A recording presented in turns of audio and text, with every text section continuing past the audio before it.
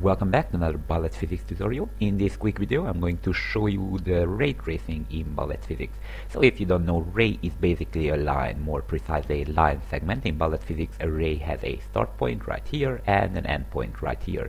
So a ray is going from here to here. It's like a laser or like a rope or something, and if there is object between the start point and the end point, for example here is a sphere, then we know that this sphere was hit by this ray. Why does it good for us? It has several usages. For example, it can be used as a trajectory. So if the start point is, for example, the player who is shooting a weapon or some kind of arrow or anything, then we know that the trajectory of that whatever the player is shooting is this ray, and this is the maximum length the weapon can shoot. And if this ray is hitting an enemy, then we know that the player actually shot the enemy, although it has other usage as well. So for example, for your AI or artificial intelligence, so if this is not your player but an entity in your game, so some kind of animal or enemy or something which is controlled by AI, then with ray tracing you can know whether it sees something. So for example, here is the enemy, and if here is the player, then it can see the player because obviously it hits with this ray. Sometimes your ray needs to give back just the closest hit point and the closest object, so like this, but other times other object as well. So here is a cone as well. As you can see, this is a cone. You have to give this back as well, and you have to give it back, for example, in case of a bullet, because a bullet can shoot one enemy and go through the enemy to another enemy, and in this case you have to give back both. But if, for example, as it is a viewing vector, so it's a viewing ray, as I have said for the AI, then it only sees the closest object, so only the player, and the player is actually because of the player, the enemy can't see the other object, which is behind the player, obviously. So that is about the ray tracing. It will be a very quick tutorial. It will be 4-5 lines at maximum. So let me go to the display or the main, doesn't really matter, somewhere in the main loop. Preferably, I will do it in the display, although this is not really a displaying stuff because we will not display the ray, but I will do it right here. I could do it right here as well after I have set the hit point equal to 4.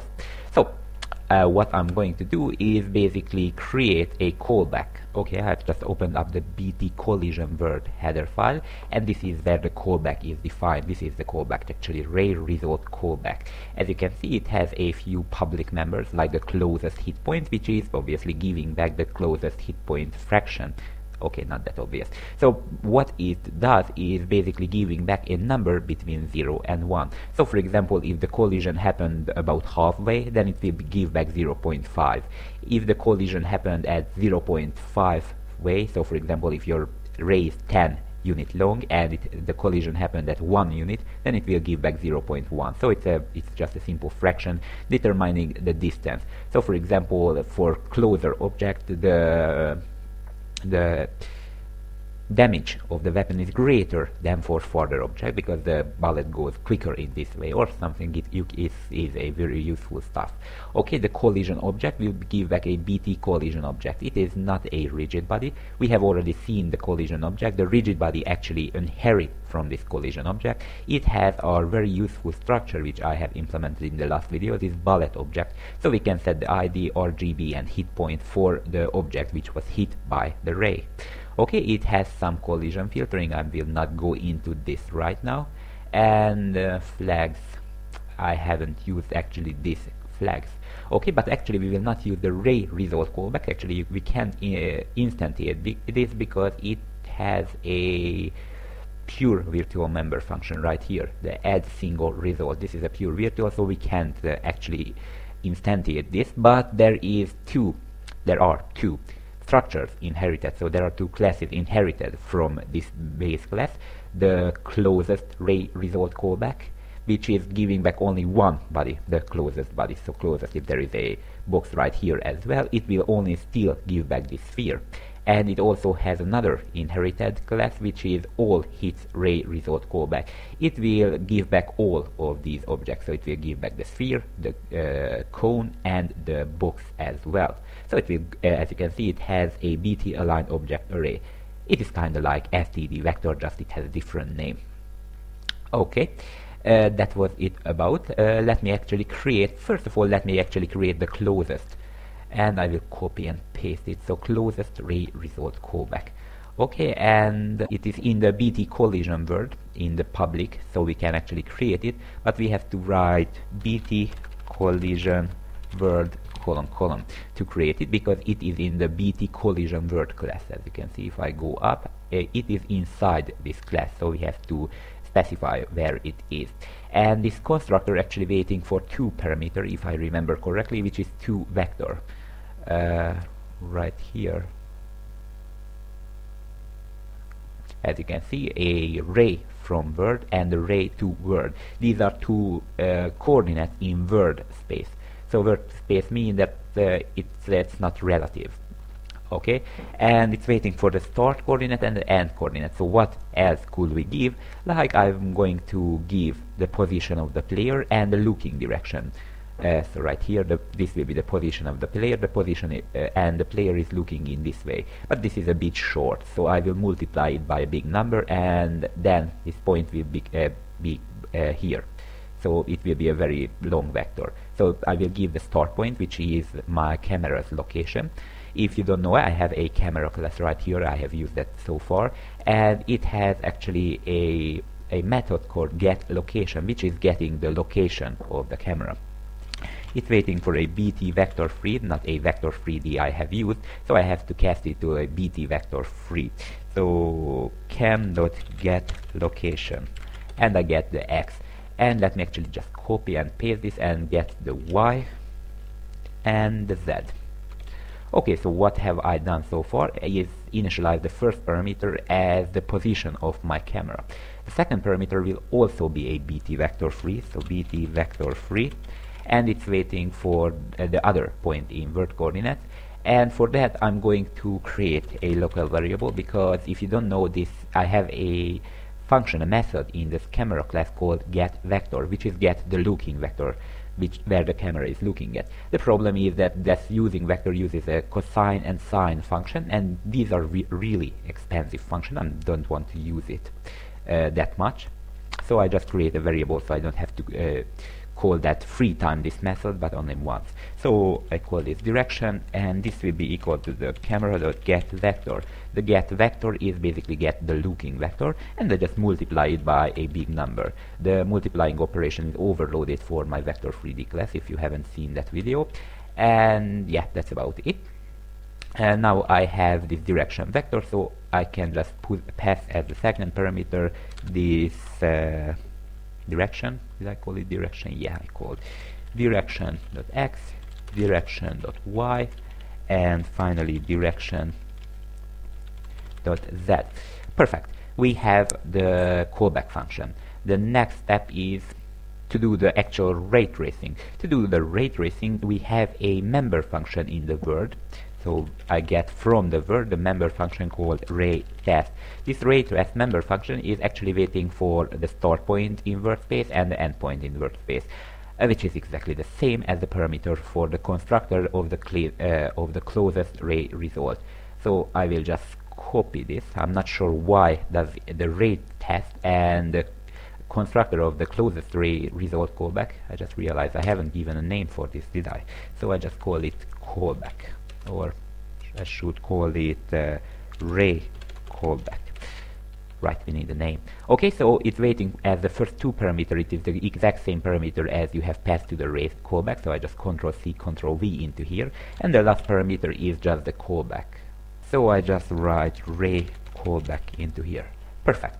We are almost finished. We have made the ray tracing. One last thing is remaining, is to actually get back if we hit something, because obviously if we're looking up and there is nothing there, we don't hit anything, and of course we have to find out which object did we hit, if we hit any. So I go back to the collision word header file again, and we find this method right here, has hit.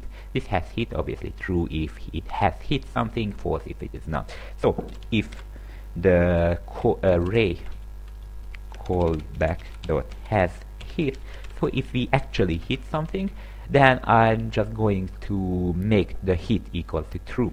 To do so, I'm going to get the object from this callback. So if you don't remember, we have this M collision object right here. Let me actually copy this dot M collision object. Then I just get the user pointer from this, similarly like what I did in the callback function. So get user pointer, and now I have to cast this pointer to our type, so this bullet object pointer. So now I have the bullet object, like in this case, and I can do something like make the hit equal to true. So again, if we hit with the ray, if we hit something with the ray, then it becomes red, if you remember from the last tutorial. And yeah, that's it. We have finished if our parentheses are right. So we can actually compile this program right now. We could have compiled it if we wouldn't have a mistype in here as the direction.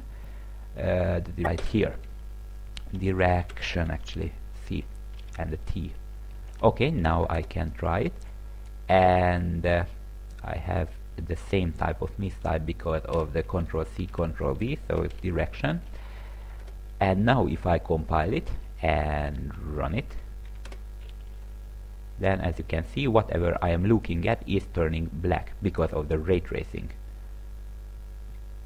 But only one object, so if I go up something like this, as you can see, only the closest object, the cone doesn't turn red in this case, although we are actually seeing it because it is there. So what I can do is actually change this closest ray result callback to this other callback, which is called all hits ray result callback, like this, and it has another vector like here, this M collision object. As you can see, it is like an STD vector. So this BT aligned object array is pretty much just a different name of the vector. It's not really just the type. They made a complete class for this, but most of the operation which has for a vector is actually made for this aligned object array. So there is no real reason to learn that. Okay, so what I have to do is go through that array. The has hit is useful again. So for int I equals 0, I less than the size of this, so size I plus plus, and then I get the ith element from this. So I just write M collision object array, so this I, okay. And yeah, that's all the change I need to do. And now if I compile and I make this ray callback dot right here as well, because this M collision object obviously in here in the class. And now if I compile it and run it, as you can see, at first glance we get the same result. But if I go here, as you can see, all the objects which I hit with the ray actually turning a red, not only one but any, so all of them.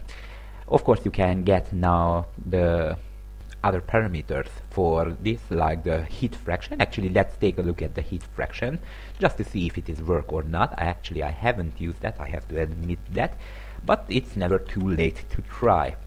Okay, so I'm going to write out the ray callback dot m hit fractions I. So I got the ith element. And then, yeah, that's pretty much it, because this is a float, the BT scalar, which is either a float or a double, depending on whether you compile it as a floating point library or a double point, but usually just a float. So std endline, and let's see the distances.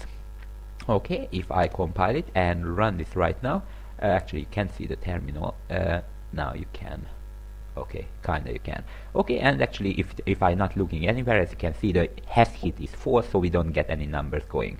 But if I'm looking at something, then I get the distance, actually the fraction, which is not really the distance, but if you multiply it by the length of your endpoint minus start point, then of course this would be a point distance. Okay, as you can see, I can go closer, the numbers become smaller, and I can go farther away. So this is how it works, and this was really the tutorial. So thank you for watching and have a great day.